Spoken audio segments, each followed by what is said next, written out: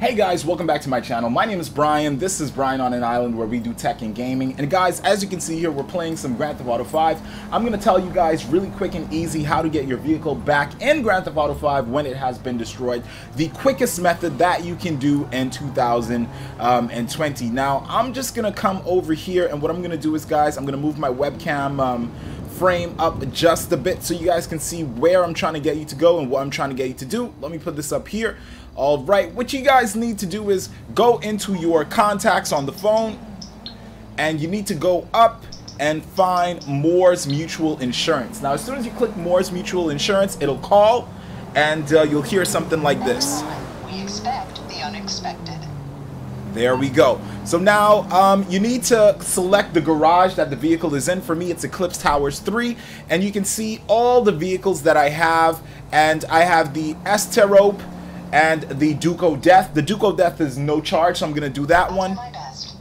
And it says your replacement vehicle can be found at the Moores Mutual Depot.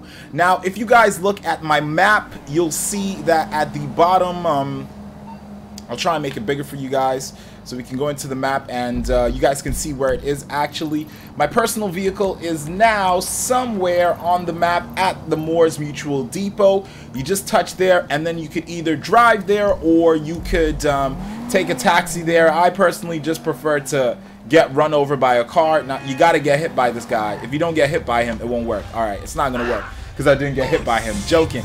But now we're going to make our way to Moores Mutual, and you should be able to claim your vehicle. It'll be in the parking lot. Now, you have to note that in the online lobby, other people's vehicles can be there as well, but you only have to worry about your vehicle. So we're gonna head over there and make sure that our vehicle has spawned.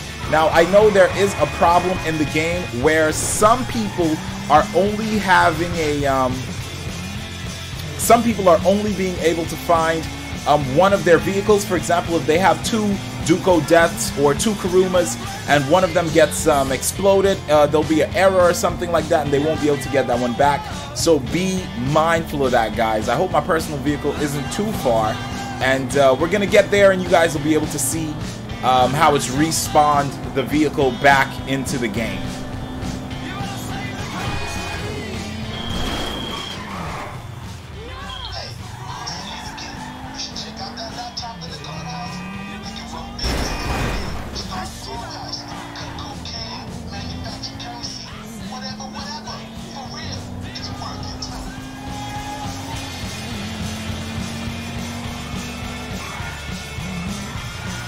Alright, someone's being chased by police here, which is very dangerous because I don't want to touch a police car and get in trouble.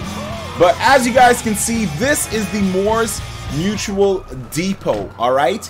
Moores Mutual Depot, look on the map, there is my vehicle, and here is my Duco Death, and I should be able to get in it, and that is how you get your vehicle back in Grand Theft Auto 5 when it has been destroyed. Now, the license plate will be the same as what it was before. I think that's what saves all your mods, all of your tires, your rims, your buffs, your LED lights, and all that stuff will be saved.